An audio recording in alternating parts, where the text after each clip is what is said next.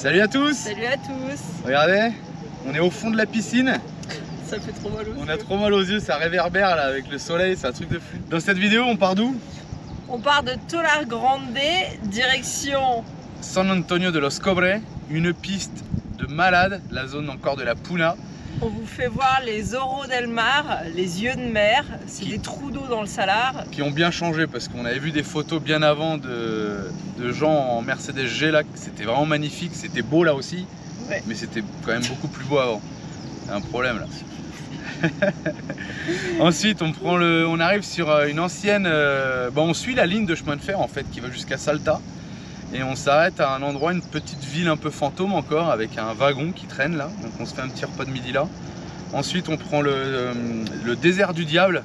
Pareil, on se croyait dans le Colorado, quoi. C'était vraiment magnifique. Je crois qu'on finit sur un petit resto à San Antonio de los Cobres parce qu'on n'en pouvait plus. Et on se gèle, vous allez voir, on arrive à San Antonio de los Cobres, on est gelé. Et puis là on va arrêter l'intro parce qu'on a de mal aux yeux. Allez, on vous laisse là. Nous on part, on remonte encore en altitude. Direction Cachi, on quitte Salta Capital et c'est reparti, on remonte. Et toujours sans bouteille d'oxygène. Allez, à bientôt, ciao ciao! Ciao! Bienvenue sur la chaîne XCG Family, où vous pourrez suivre notre aventure.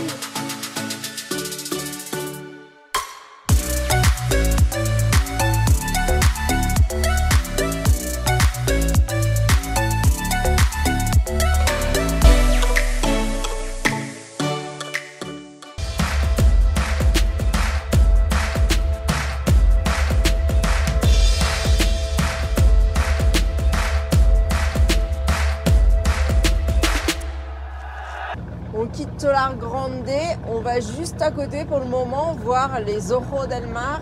C'est des trous d'eau, en fait plus que de l'eau, c'est de la soude et du sel. Et c'est des trous entre 3 et 8 mètres de profondeur qui se sont formés au milieu d'une saline. On va aller voir ça déjà. Et après on prend la route direction San Antonio de los Cobres. Allez, on sort de la ville. Et on part là-bas, je crois. On est presque aux ojos del mar. La piste a toujours de la tôle ondulée pour ne pas changer. C'est tout sableux là. Je ne sais pas si vous voyez de l'autre côté, là-bas, il y a une tornade de poussière. C'est courant, on en voit souvent en Argentine. Là. Elle est belle, hein? Ouais. Donc là, l'eau qu'on voit, c'est les ojos del mar. On vous les a filmés au drone. J'espère que vous apprécierez, c'est joli, hein. Sauf que nous, d'en bas, c'est vrai qu'on ne voit pas grand-chose. Et dans le fond, là, vous voyez la ville de Tolar Grande. C'est juste à côté, c'est à 5 km de la ville. Les ojos de mar ou yeux de mer sont de petits trous d'eau de 3 à 8 mètres de profondeur. Ils se trouvent à une altitude de 3500 mètres à 5 km de Tolar Grande. L'eau vient des roches salines environnantes, puis s'évapore dans les ojos de mar. Pour cette raison, l'eau est extrêmement salée et alcaline, un peu comme de la soude. Des micro-organismes ont été découverts dans ces eaux, ainsi que des stromatolites. Les stromatolites font partie des plus anciennes traces de vie sur la planète. Ils dateraient d'il y a 3,5 milliards d'années et auraient contribué à diffuser l'oxygène dans l'atmosphère. Les micro-organismes, dits extrémophiles en raison de leur environnement extrême, sont quant à eux d'un grand intérêt scientifique. Ils pourraient être utilisés dans des processus industriels ou en médecine.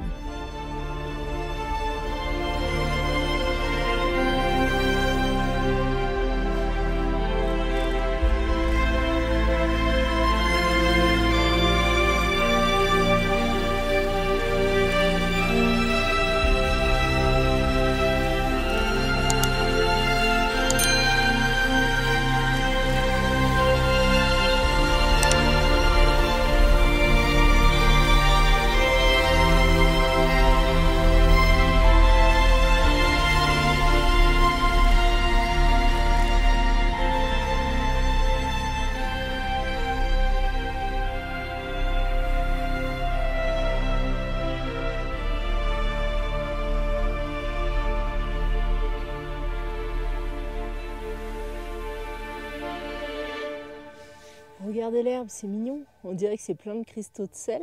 En vrai, c'est plein de petites fleurs.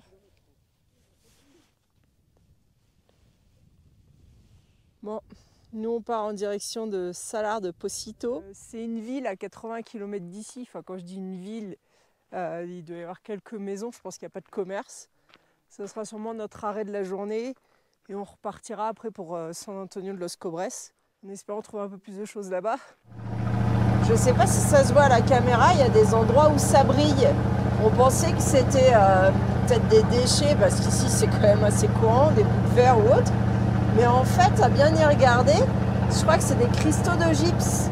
C'est super brillant, c'est une espèce de roche qui se dissout dans l'eau. Et il me semble que c'est aussi la dissolution du gypse qui fait partie là, des ojos del mar. Donc ça expliquerait pourquoi on en voit autant partout là. Regardez ces cristaux en espèce de feuillet. En fait, on en voit, ça brille de partout. Et c'est des roches bien transparentes comme ça. Et si je dis pas de bêtises, ça doit être du gypse. Et ça se dissout assez facilement dans l'eau en fait. En France, le gypse c'est quelque chose qui est très surveillé parce que, par exemple, quand ils fabriquent des routes, s'il y a des morceaux de gypse dans le soubassement, ça crée des trous et après la route s'affaisse. Donc c'est quelque chose qui est assez surveillé. Et regardez le sol ici, en fait c'est super mou et on voit il y a des guanacos qui sont passés et on voit chaque trace de leurs pattes. Tellement le sol est mou, au moindre pas je m'enfonce à chaque fois de 5 cm. Les guanacos c'est pareil. Alors là, on fait un gaffe. Et là on va.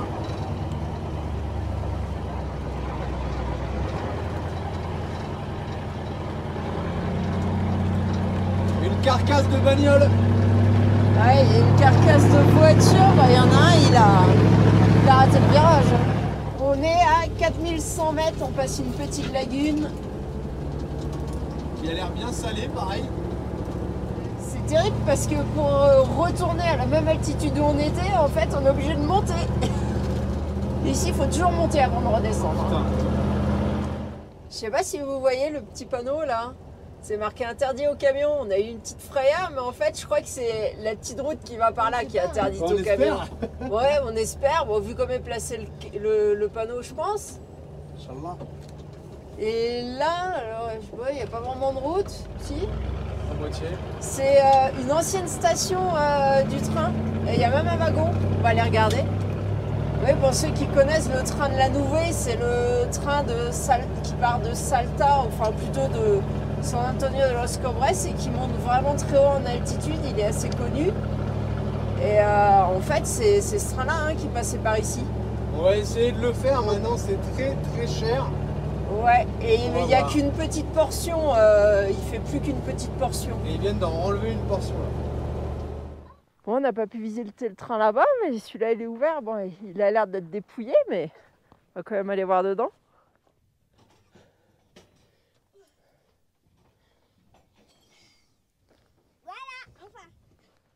C'était peut-être des toilettes par là, je sais pas. Je vois qu'il y a un tuyau d'arrivée. C'est possible, hein? C'était revêtu de vinyle.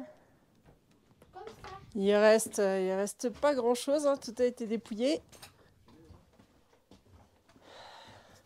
Il n'y a plus d'assises, mais il y avait des compartiments individuels. Enfin, individuels. Comme on voit un peu dans les films, je pense.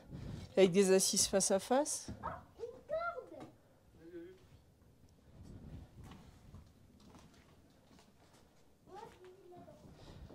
Bon, on va essayer de ne pas passer à travers. Et là, les anciennes installations, on va aller voir. Qu'est-ce que c'est ça? Ça devait être l'eau. Wow! La cuve. C'est Le truc pour prendre. C'est assez profond, il y a quoi? Il y a peut-être 4 mètres. Pour prendre l'eau. Et ouais, ça doit être un puits. Ah voilà, puits. Ah, il doit se poursuivre là-dessous. Ouais. Il est grand.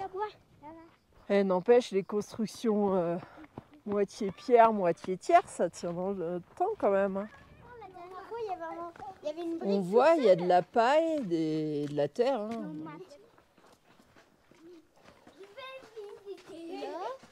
sert à quoi cet endroit minuscule?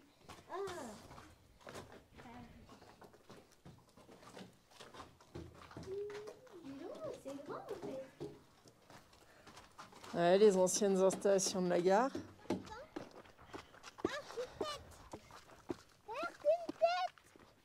Il y a une tête dedans.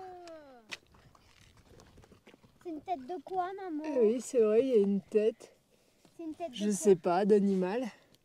Un petit animal. Un petit puma? Ah, là, il y a un mur qui s'est écroulé. Ah, malgré tout, ça reste solide. Hein. Et la vue, je sais pas combien on est, peut-être 4200 mètres. Ça doit être les toilettes, ça. Les latrines. Tu faisais directement dans le trou, j'imagine. Pas besoin de plus, hein. Voilà l'entrée. Elle est pire. Par là. On va aller par là.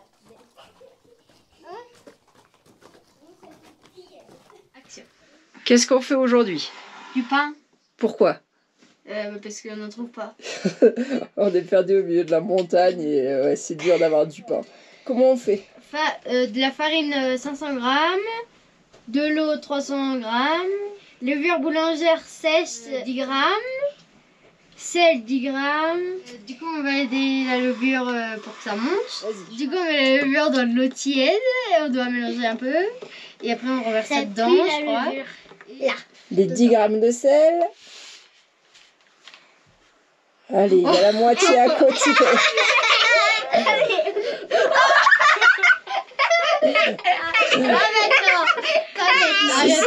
Mélange, vas-y. Bien, mélange bien. D'accord, alors il faut que je tienne. Surtout, il fait même pas ça. On a déjà perdu 10 grammes. On a perdu 2 grammes cette fois. Faites un puits. C'est quoi un puits? Et puis c'est un trou. Très bien. Oui, bah c'est pour... Ah, tout d'un coup. Quoi? Bon, recouvre gentiment avec la farine, pousse la farine dans l'eau. On fait très Et bien la Alice, cuisine. Hein. ouais. Très bien. Ouais, maintenant là. Tiens, Attends, bien, Alex, doucement, doucement. Vas-y, Alice. Oh, d'accord. Et on va quand même essayer de sauver la recette. Parce que là, vous allez tout ruiner. Mélangez bien et après on va mélanger à la main. Parce qu'Alex, je pense qu'il aura pas terminé. On est tranquille. Vous voulez voir ma pâte? Vous voulez voir ma pâte? 10 minutes, allez. 10 minutes comme ça. Bah pas comme ça parce que là, ça sert à rien ce que vous faites. Il faut les tirer la pâte. Tu l'aplatis, tu la remets, tu l'aplatis, tu la remets, ok? Et après tu fais de l'autre sens, ok? Oui. Prends la moitié de sa pâte. Manon. Vas-y, ouais. Tiens. Et tire la pâte. Il va jamais gonfler le pain si vous le pétrissez pas comme il faut. Comme ça? Bah oui. Non. J'imagine que tout le monde avait lavé ses mains, bien sûr. Non. Ça filme? Bah, Ah oui, ça fait. L'hygiène avant tout. Arrête de te mettre de la chunk là. je vais faire une arme. Ah! Ça a la forme de quoi? Qu'est-ce que tu penses? Bah dis donc, si t'as un booby comme ça, il traîne par terre. Attends, j'ai l'impression que la pâte est noire avec tes mains pourries. Bah maintenant, les mains sont propres. Redonnez-moi ça. Et en plus, ça peut faire du sport. Alex, on laisse ça, t'es chaud, on va le manger ce pain. Regarde, mets tes mains, Sans casser la table. Il faut l'écrabouiller la pâte. Et il y arrive toujours pas. Hein. Vrai, Elle a voulu nous massacrer, elle a dit là, on arrête. Un petit problème. Donne ça. On a vraiment un petit problème. On teste la mienne, je teste la mienne et je teste la Non, mienne. tu touches pas à la mienne. Avec tes mains froides. C'est encore pire. T'étais en train de caresser. Lâche. En plus, ils ont vision sur les deux nuls. On te voit aussi maintenant. Tu Bon, après un carnage complet d'au moins 10 minutes. C'est moi qui fais. Bah oui, parce que t'es la seule à pas avoir fait trop n'importe quoi. Donc tu fais une Comment grosse boule. ça? Oui, comment ça? Comment ça? Allez, mets la boulette bien formée dans le truc. Bien formée, c'est quoi ça? J'essaie de faire la boulette. Donne-la moi, c'est à moi. C'est un blob. Allez. Oh, il y a un cheveu. Non. Alicia! Mais On recouvre avec 14 chambres. et on laisse la pâte Faut pas monter que la en pâte croisant les doigts parce que, avec ce qu'ils ont fait, je crois que, encore une fois, on va avoir du pain dur. En fait, hier, on n'a pas pu continuer à faire le pain parce qu'on a roulé. Puis après, bah, on a dormi. Du coup, je le fais ce matin. Donc, il était un peu sec parce qu'il a reposé un peu trop longtemps, mais il avait bien gonflé. Donc, je l'ai réhumidifié, ça c'est normal. Mais là, j'ai dû humidifier un peu plus que de raison. J'espère qu'il va quand même bien gonfler. Je vais le mettre à cuire à 240 degrés pendant environ, allez, 25 minutes et on verra ce que ça donnera. Après, allez, on va dire une demi-heure de cuisson. Voilà le pain. Il est pas trop dégueu, pas beaucoup grillé, mais il a l'air cuit. Bah, on va le goûter pour le petit-déj. Voilà le pain. Alors, comme je le craignais, il est un peu compact. Et puis le doré, en fait, il est en dessous parce qu'il chauffe plus par en dessous que par le dessus. Alors, il est comment le pain? Bon. Bon. À la fin, c'est pas très bon. Hein. Bon, il est bon ou il est pas bon? Bon.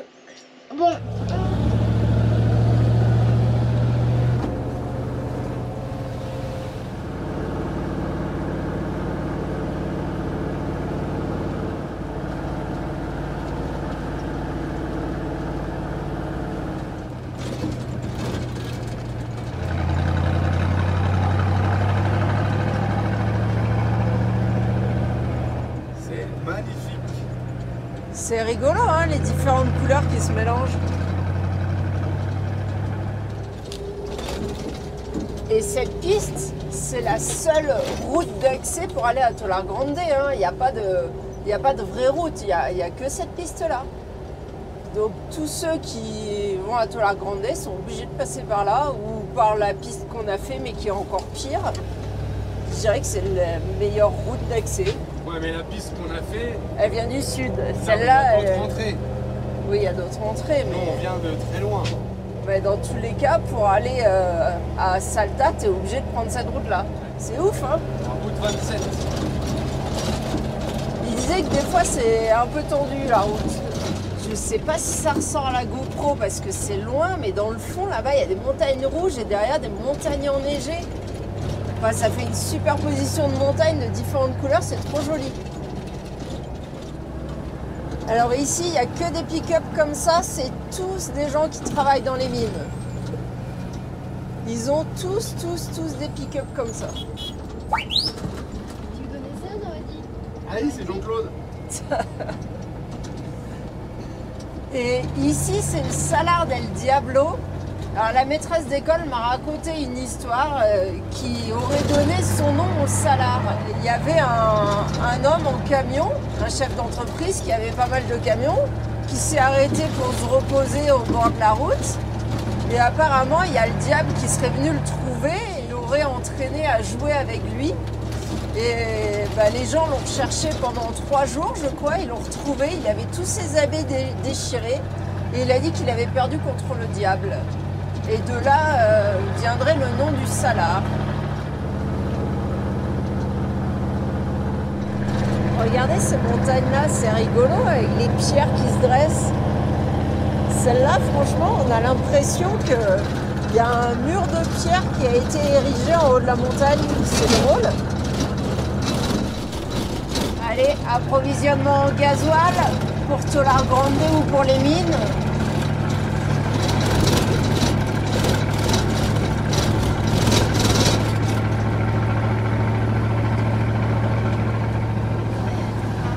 C'est ouf, hein, les semis sur les routes comme ça. Surtout avec des citernes et du gasoil et de l'essence. Bah ouais.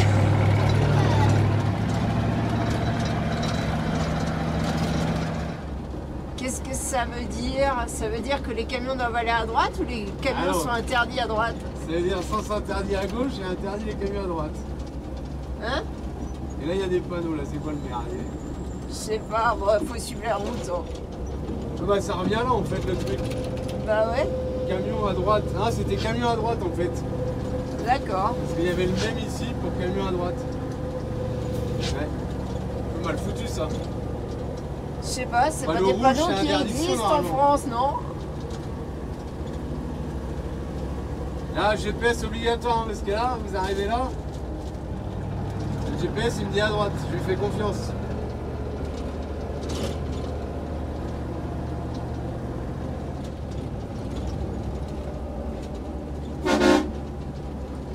Imagine là t'as un semi-remorque qui t'arrive en face. Là, ça va lui faire drôle aussi hein. Bah ça va faire un méchant face à face. Non, ça va faire plus Klaxon. peur le man que le Scania. Klaxon.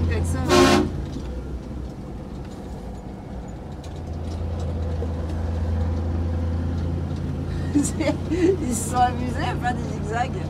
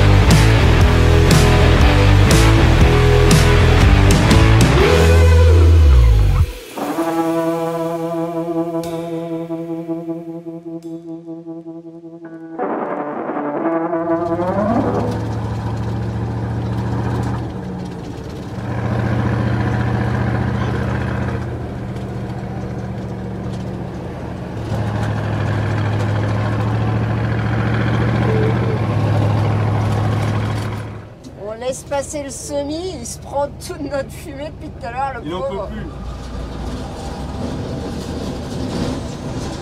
Oh, lui Ah, aussi, il se mange bien la tôle ondulée. Hein.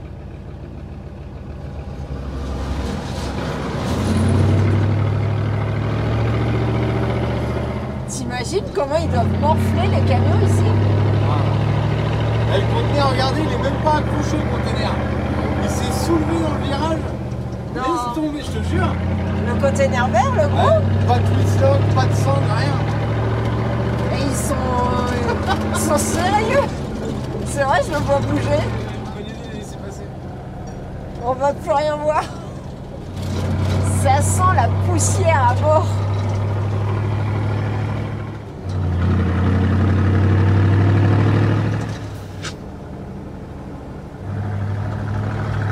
Oh, il y en a un autre derrière.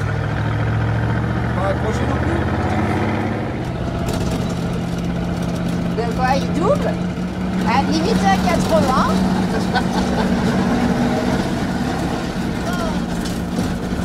Oh, ralenti, on voit plus rien. Rien, enculé. Oh, Oh, caillou.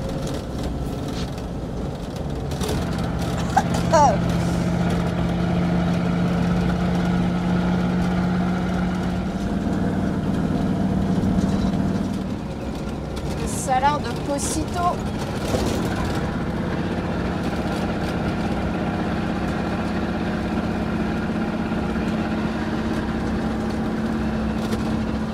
Attention, train.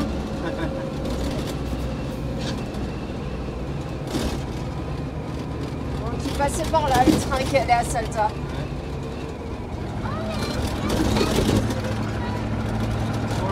Attends, je croyais une couille avec le camion. C'est pour ça qu'ils ont mis autant de temps à passer les autres camions. On a encore un semi derrière nous. Ah, il y a un cône, bah ralenti. Il a crevé.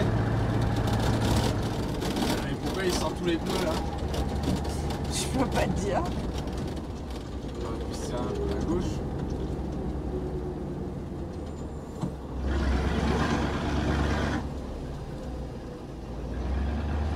Tout désossé, le moyeu et tout.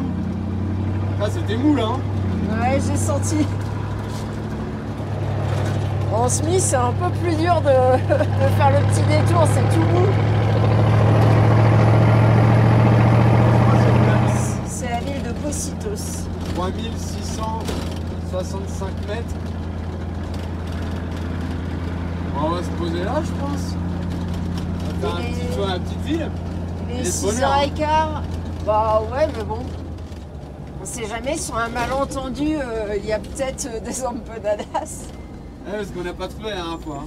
Non, fallait les commander. Ah tiens, peut-être dans la maison verte là. Ah, justement, je voulais aller voir un truc jaune. Ça fait quand même un petit château. Ah non, SOS. C'est un point SOS. Il doit y avoir le signal là. Non, rien du Ah tout. non, c'est une borne C'est une juste. borne SOS. La bousine, ils disent. Ils sont contents, hein. Ils aiment tous le klaxon. Ouais, il y a un mini truc pour les enfants là, c'est tout petit. Hein. Attends, il y a un truc, lama, quelque chose. T'as entendu? Ah, il passe, c'est bon, il va pas m'emmerder lui. Ah non, il fait ça lui. Bon, bah, il n'y a pas d'empanadas, il y a juste un kiosco et un comedor, mais Deux ils n'ont kioscos. pas d'empanadas. Ouais, deux. On fait un petit tour de la ville. On le fait en camion parce qu'en fait, le vent il est froid. Je sais pas combien il fait dehors. Et ici, ça devait être un train à vapeur, on a la tonne à eau là.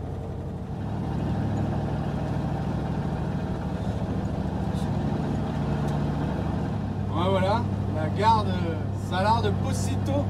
Ça a l'air tout mou là, Il avance. n'y a Hein. rien en fait. Avance, avance. Oh, oh la grosse gadoue.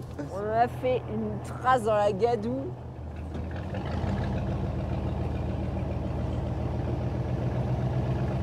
Ah, c'était mou, dis donc. Bah oui, je te dis que c'est mou. Faut pas aller là non plus, là où c'est blanc. Ça a l'air bien mou. Bah ouais, voilà les traces qu'on laisse.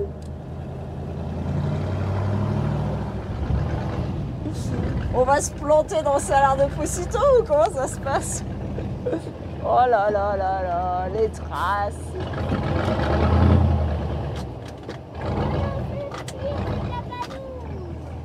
C'est mou sur, je sais pas, 20 cm.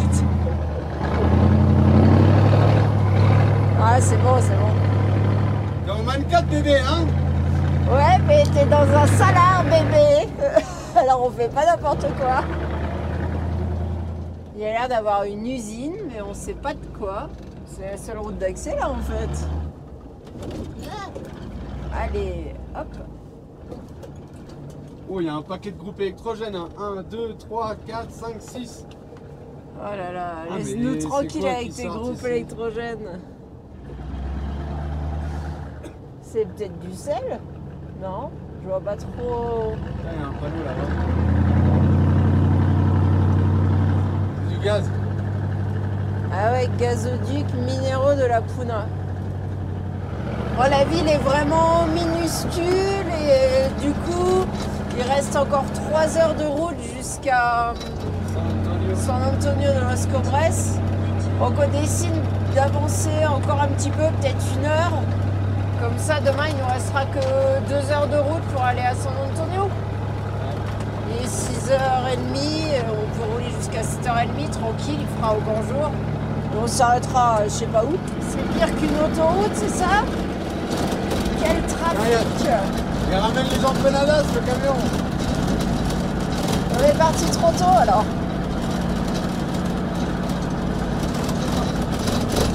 Tracteur Volkswagen.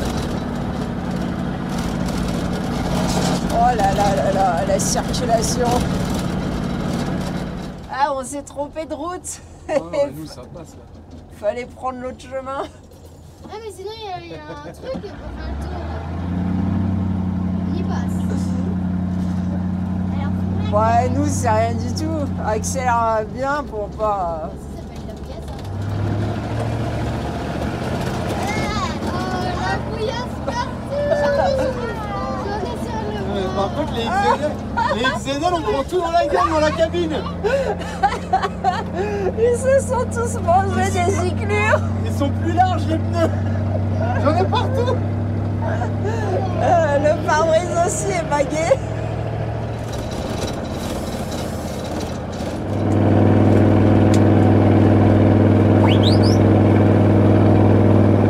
À 4000 mètres d'altitude, un champ de panneaux solaires énorme. On a l'impression que l'électricité part vers San Antonio de los Cobres. Mais c'est encore loin pourtant. 80. Ouais, c'est à 80 km. Regardez la superficie des panneaux solaires, c'est énorme. Je crois que c'est la première fois que j'en vois autant. J'imagine même pas l'argent qui a été mis pour créer ce champ de panneaux solaires. Encore une installation de panneaux solaires. Là, on voit les pylônes. Et là-bas, au loin, tout là-bas, un champ encore de panneaux solaires. Toujours à 4000 mètres. Et c'est bizarre, c'est ouvert. Grave. Et la piste est bonne là, ça y est là. Encore des panneaux solaires à perte de vue.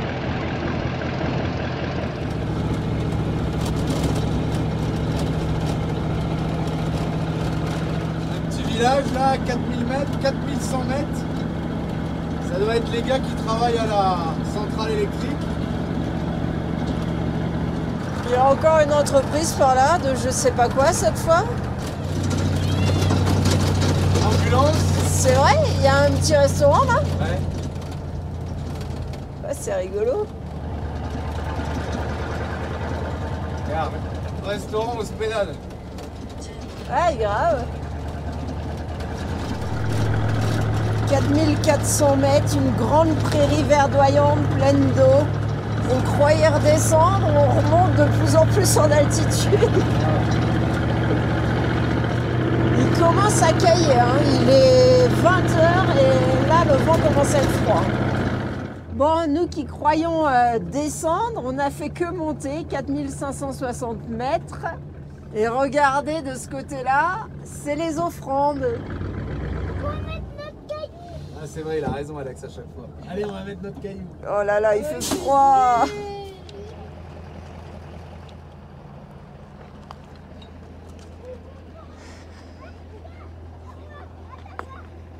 Regardez la piste, on a fait une nouvelle peinture mouchetée. Ouais, bah ouais, on s'est pris quelques mouchetures. Ouais, il y avait un filtre mais il ressemble hein, niveau dimension, mais bon. Ouais, je pense que ça va pas le faire. Il est un peu écrabouillé. Allez, on repart. Allez, on passe sur le trajet du train. Peut-être qu'on va faire, c'est le train de la Nouvelle. Ah bah tiens, il est là. Il arrive. On descend, hein. Sacré vue, hein. On est haut, on est haut. Attention, voiture en face, il y a peut-être même un camion.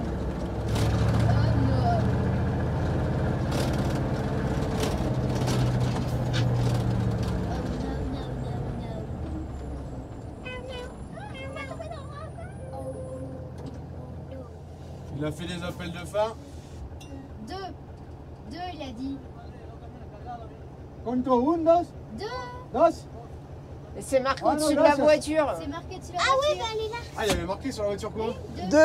Et beaucoup, il y a des convois, les voitures devant pour un camion même des fois.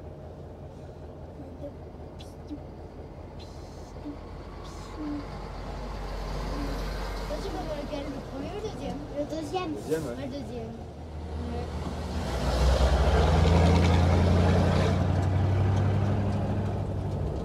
Le vide là, regarde comment on est haut.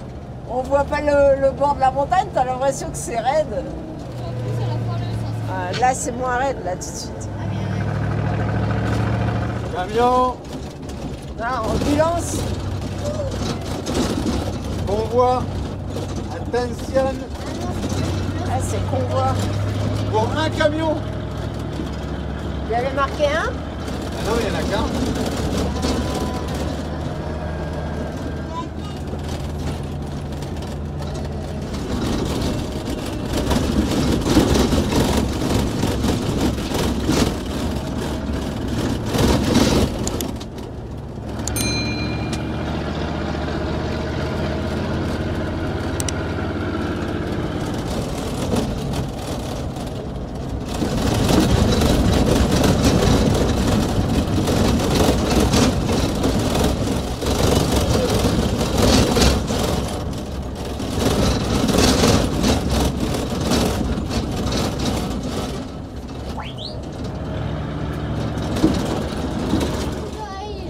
Oh, on sort de la piste. Fini les jlang.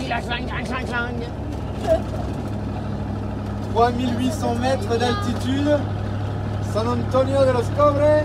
Et le pont, il est à quelle hauteur là?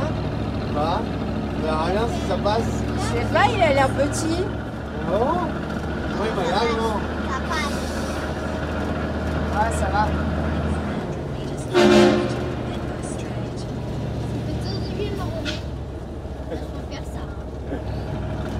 Oh, une vie!